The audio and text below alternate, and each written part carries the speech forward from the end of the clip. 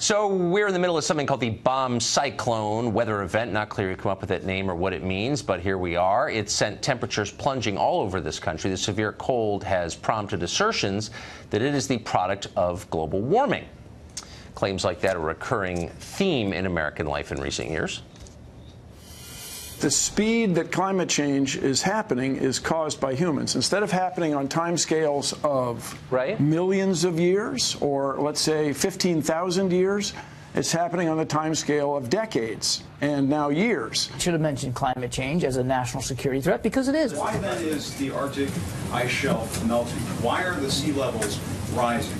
Why are the hottest temperatures in the last decade essentially the hottest temperatures that we've seen on record? It does seem like climate change is happening faster than we thought in some ways. It seems societally that maybe we're more vulnerable than we thought. The entire North Polar ice cap during some of the summer months could be completely ice-free within the next 5 to 7 years.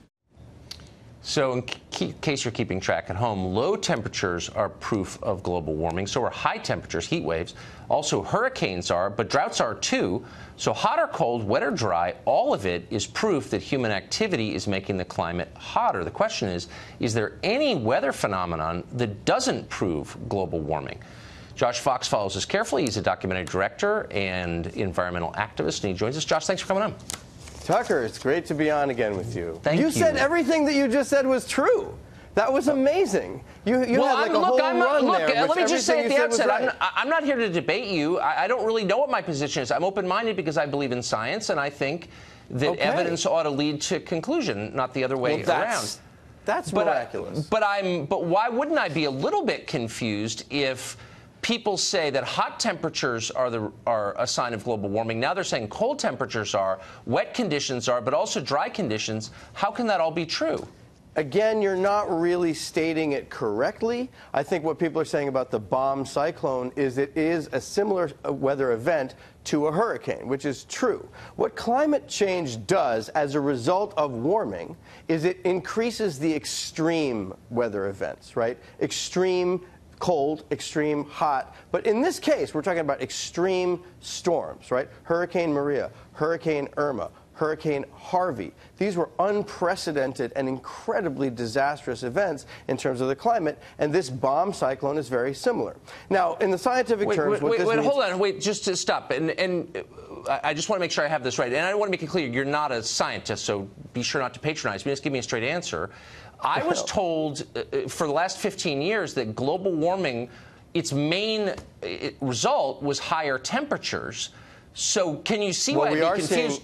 We are seeing higher temperatures. So, but if this turns out to be an unusually cold year, and it looks like it may, how can that also be... it's cold in New York. It's cold in New York. You're in New York. I'm in Louisiana. And in fact, yesterday I was in St. Thomas, where it was 80 degrees. And that's the point. The hurricanes and the cyclones start with a warming Atlantic. When the Atlantic Ocean is warmer, it evaporates more water into the air. When you have more water in the air, more water comes down. So you saw this huge deluge with Harvey. You saw all of this wind and rain with Irma and Maria, and now you're seeing huge amounts of snow because of the warming temperature in the Caribbean. Wait, but I'm confused. You know that so these we're storms seeing come a lot up from of snow. Florida, right? We know that, right? But it was Tucker? just, I'm not sure what we know. Because I'm explaining to you the science. Now, you asked me about science, right? So I'm explaining to you the science. I don't know how much you know about science, and I know that I don't know much about science. I have a map right here of the whole world temperatures, right?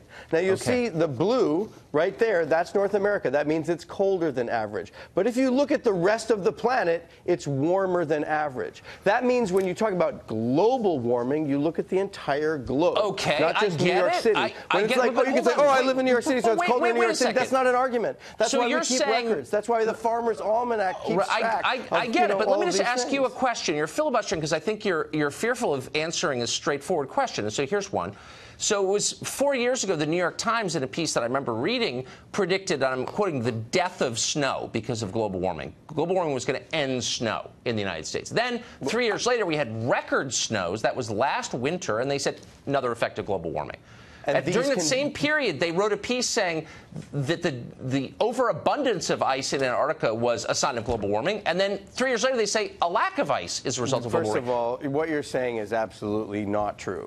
Well, it is true. I can cite it right here. It's not true, Tucker. It's not true. And listen, let me tell you something. Well, what's the not reason true why about I care it? about? Can I tell you the reason why I care about this? No. I want to get specific. I don't want to get general. I just spent the entire Christmas holiday on St. Thomas, which is a town that was an island that was completely ravaged by Hurricane Maria and Irma. There are people who have no electricity. There are people who have no home. There are people who lost loved ones. You're eliding over my question. And the reason why people care about climate change. You're making a general statement. I want to be very specific. Your question is nonsensical, Tucker. Question? Your question has no basis in science. You're saying, oh, well, we have one article here and one article there. What I'm trying to point to you are the same people are making contradictory claims. Global climate records. And the reason why I'm on your program right now is because over this last decade, I've been exploring fracking and exploring and investigating climate change. Why? Because I don't want people's children in harm's way. I don't want our military in harm's way. Now you're making James Mattis, what you're doing is calling attention to your own moral virtue. You've departed science. I'm asking you specific questions. In the Trump administration, all of you guys immediately go when asked a simple question. You go to, I'm a good person. I care.